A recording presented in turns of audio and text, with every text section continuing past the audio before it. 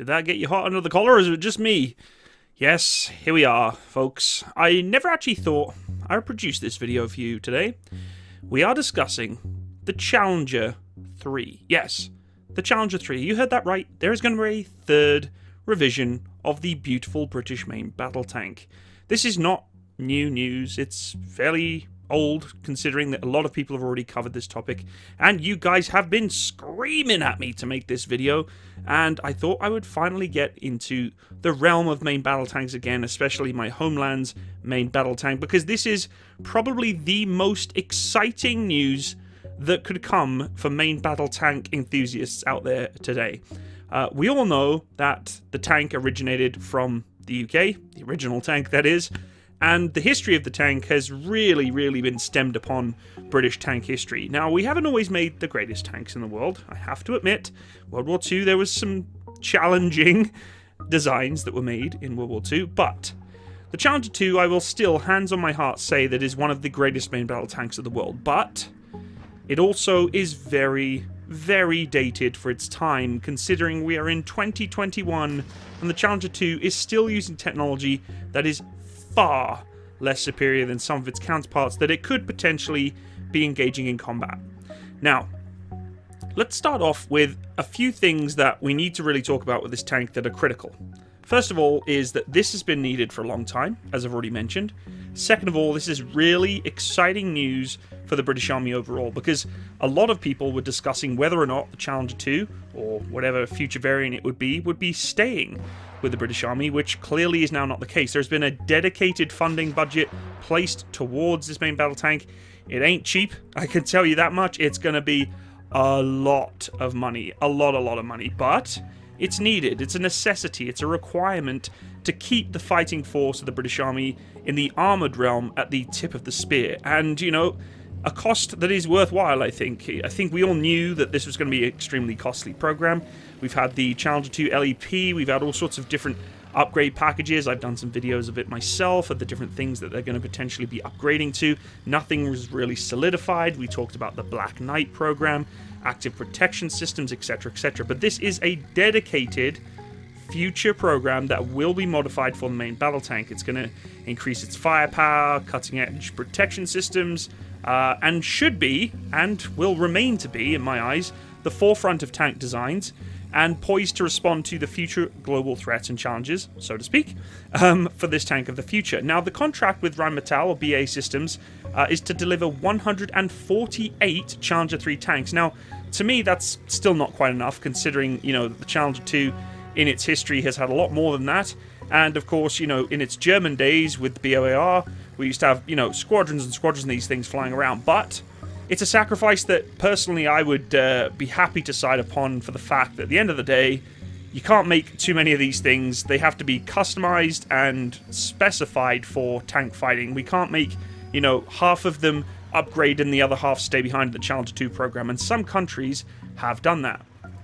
For instance, the Leopard 2 in its various configurations around the world. Some countries have partially upgraded some of their fleet with some tank systems out there, and some of them haven't. They've kind of gone on a, I guess, a routine basis of when we have the money, we'll try and upgrade to the next package. With the British Army, they're going for the full-fledged setup of 148 of these tanks, which will bring the out-of-service date, technically, to 2040. It's going to provide a ton of jobs, which for me is awesome, because my, you know, homeland is going to get a lot of good skilled jobs. Apparently there's going to be 200 jobs at the RBSL, or the Rheinmetall-based systems company there in the UK, including 130 engineers, 70 technicians, and a further 450 jobs will be established throughout the wider supply chain across the West Midlands, Glasgow, Newcastle on Tyne, and the Isle of Wight. That's a really good thing we need to talk about too, because one thing I was fearful of, and I don't think it would have ever happened, but a lot of people have said, Matt, if Challenger 3 was to be made, do you think they would outsource it to the US? Do you think that the US would design something we'd pay for it, or with the Germans? Now, of course, you know, there is a little bit of outside influence in stocks that are involved with other countries' purchase of this kind of design, with Rheinmetall, of course. However, it is going to be a British-made tank, which is great, and that makes me proud to know that a new modern main battle tank will be made in the UK by British people, tools in hand. So, fantastic stuff. Now, It will offer export opportunities too. There's been some discussion about this tank potentially being sold to other countries. The United States clearly are not going to. They've invested heavily into their own Abrams main battle tank. Germany and other countries that use Leopard 2 are also probably not going to utilize this. But there has been some discussions and some rumor on the grapevine that certain countries, Spain, Italy, have had some interest in this design being brought up to the forefront of main battle tank design. We all know of the Ariete. It's a really little cool tank, but you know, this tank, when it's designed, the Challenger 3 in its full-fledged capability, will be cutting edge. It really will be the forefront of main battle tank design. We're not going to play the game of which tank will be best. You know I don't play that game, everyone, and I know many of you are going to be asking in the comments section, do you think this will beat the Armata? Do you think this will beat the M1A2 Abrams? Do you think this will be... You know, it's not going to happen, okay? You can't quantify this. You can't, you know, speculate as to what tank will be better. All I'm saying is that this tank is going to be one of the best tanks in the world. I would safely say Challenger 2 in its current configuration right now is not. You know I've said that many times before, even though I do say it's my favorite tank. It's just not up to the par. Now, the overhaul will include, the most important thing I think of all, is the 120mm smoothbore gun, which is using the most advanced globally available ammunition, standard NATO ammo, that is 1-part ammunition as opposed to the 3-part ammunition that is standardized on the Challenger 2. Of course, you have the, say, Fin round or Hesh round, you have the bag charge, and then the primer that actually engages the propellant into the barrel. That's all going to go. We're going to go back to the standard NATO format of one-piece ammunition, and that's a good thing. There's a number of reasons for why it's a good thing. Many of you probably already know this, but first and foremost, you know, I work in logistics in my civilian job, and I know how it works, even in the artillery with ammunition. You want to minimize the amount of disruption between sharing ammunition or distributing ammunition. And, you know, if you put a battle group of Challenger 3s, Leopard 2s, and Abrams in the same conflict, which, of course, we are seeing in potential conflicts of the future in you know, Eastern Europe, ammunition needs to be widely available and capable of being used on any tank. So this new ammunition will allow that to happen, unlike the old rifled gun, which, of course, you know, a lot of people have said, yeah, but the rifle gun's good. Yes, but it does limit a lot of capabilities for the tank of the future. There is an elephant in the room. We're not going to talk about it today. It kind of defeats the purpose of exactly what I just mentioned as a positive, but I was kind of baffled as to why, if we're going to spend so much money, we wouldn't have upgraded a little bit higher to 125mm or even maybe 130mm. But I can totally appreciate and understand why they would go this way. It's going to be a huge cost to go into the 125 or 130mm gun, and it defeats the purpose of, again, standardizing with other nations. The 120mm smoothbore is a very formidable main battle tank gun of today and still does what it needs to do. More importantly, to coincide with that main gun, there's going to be a new suite of sights providing the tank commander with the enhanced day and night targeting capabilities. Unfortunately, the current sight that is on the Challenger 2 is not super impressive at night or in rough conditions. It does work, however, it does not provide full CITV or commander's independent thermal viewing capabilities. So they really need a more vivid targeting system on the commander's side. And they're also going to be improving the sighting system of the gunner as well, which is fantastic. In terms of armor, of course, all very classified, Dorchester, Chobham, etc., etc. There's going to be a new modular package placed onto the tank. I think we all knew that was going to happen anyway, but really exciting stuff. The Brits, we know for sure how to make good armor. We made Chobham, we made Dorchester. It's very good armor. You know, the Americans, of course, capitalizing on that in the Gulf Wars and the Iraq Wars there, so we know how to make armor very effectively.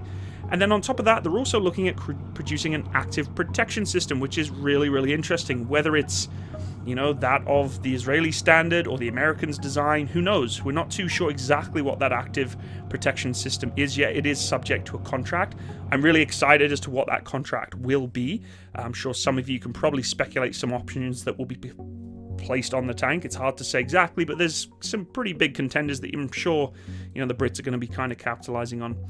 And, of course, a turret that can be fitted to tanks of the allies of global partners. Now, that's a total different thing that I've never heard before, but they're literally looking at producing the turret in a configuration that can be swapped out with other tanks. That's really, really strange to me.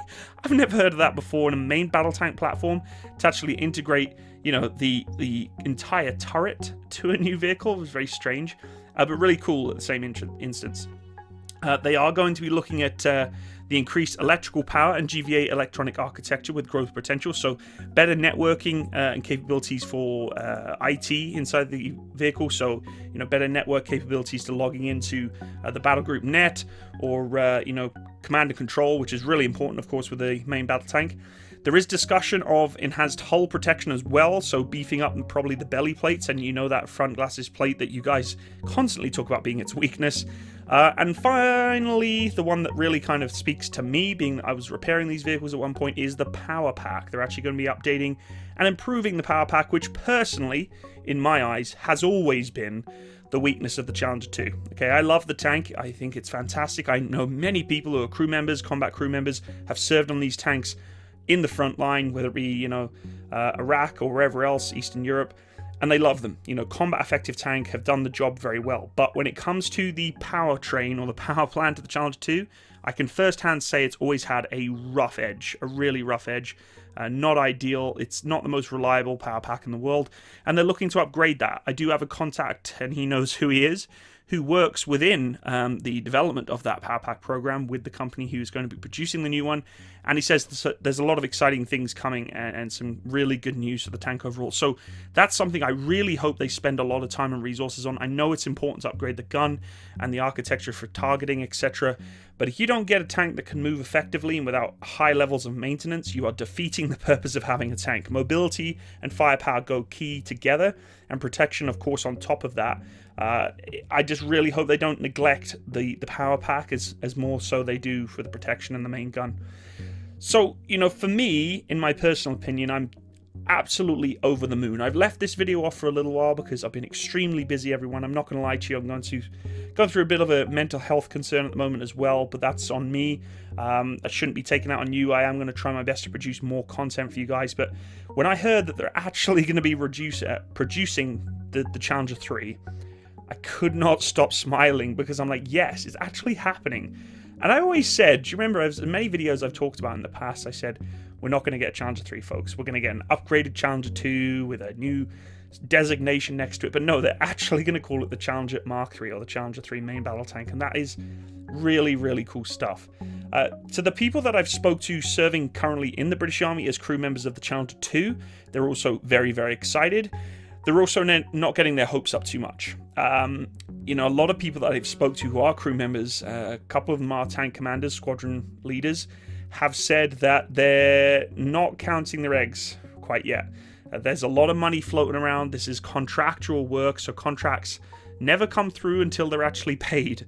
And this technology could change. It could either change for the better, even better stuff being added to the tank, or for the worse. They may cut the fat, trim the fat on these programs that they want to install. We'll see. But, they're really excited, but they're also a little hesitant as to, getting a little too excited just yet, because this is a huge infrastructure change of the tank, and it's not going to happen overnight. I mean, we're talking about a tank that's been asked to perform now with this upgrade until 2040. That is a long time. I mean, I'm going to be an old man at that point, which is going to be very sad. When the Challenger 4, whatever new tank comes out, but that's a long time. It's a long time to allow this tank to continue its service, rightly so, as it deserves. It's going to get a nice full makeover, and no one can say it's like painting a pig, because the Challenger 2 is a combat-serving and registered tank that has actually taken out armoured fighting vehicles in combat. There's not a huge level of tanks out there in the modern world that can say they've done that. Yes, I know, Abrams wholeheartedly has definitely engaged its targets, as has Leopard 2. But there's other tanks out there that have not really been put against its paces against armoured fighting vehicles in the world. Challenger 2, it's been in insurgency, it's come up against tanks, it's provided peacekeeping, it's served its time, so it deserves this. The crew members, the tank regiments, the British Army itself deserve this upgrade.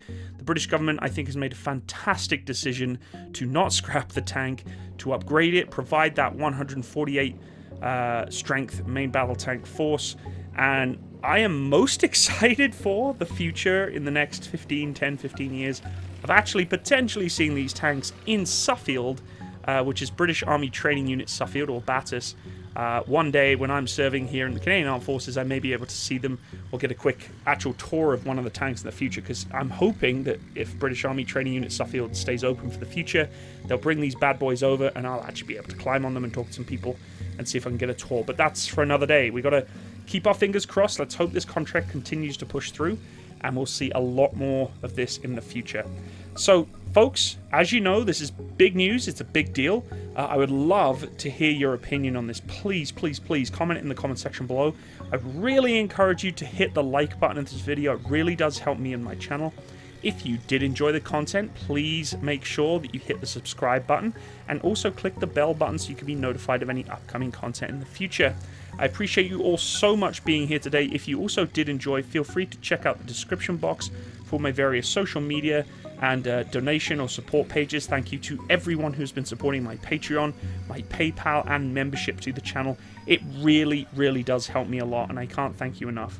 I hope you all have a wonderful day, and once again, a big salute and hats off to the Challenger 3 tank. All the best, everyone. Bye-bye.